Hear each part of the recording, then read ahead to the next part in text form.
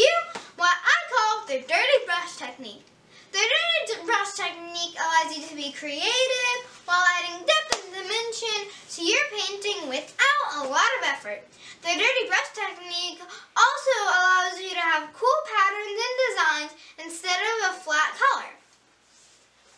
Today, I'm going to do the dirty brush technique on an acrylic painting of a watermelon that I have already started. I have made my background black to enhance my colors.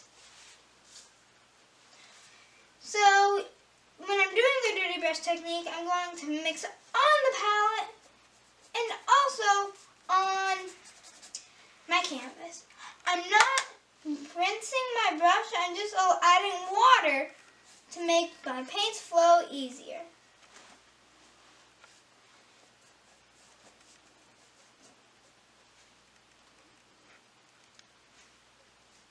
You can add many different colors and different shades, and it will all look great.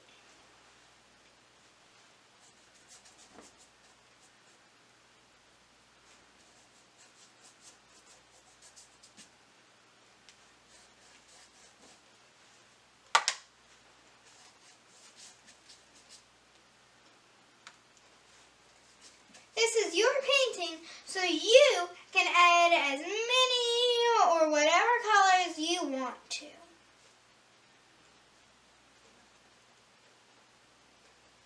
I'm tracing the edges of my fruit so I don't get into my texture on the lines that I have already made to distinguish the fruit from the background, and also so I don't mess up my fruit.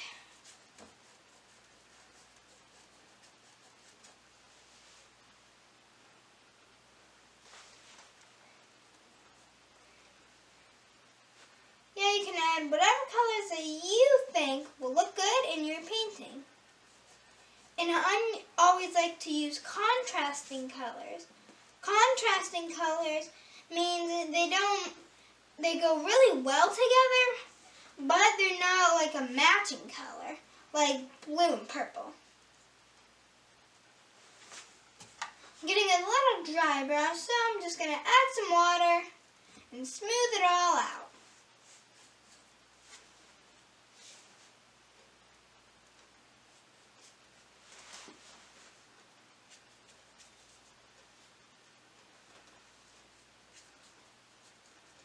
I'm just mixing my colors, and I'm not rinsing my brush. That's pretty much the main thing when you're doing the dirty brush technique. Don't rinse your brush. Because if you rinse your brush, you'll lose all of the wonderful mix of colors that you already have.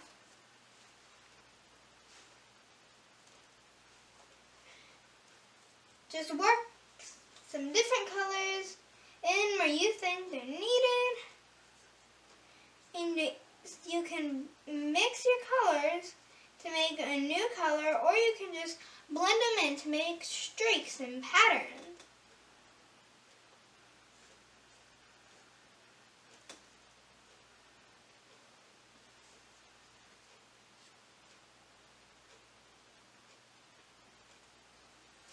Once you're done, then you can rinse your brush. And that is how you can do the dirty brush technique. Be sure to subscribe to my YouTube channel, follow me on Facebook and Instagram under Artwork by Haley, and visit my website at HaleySellmeyer.com. Keep creating!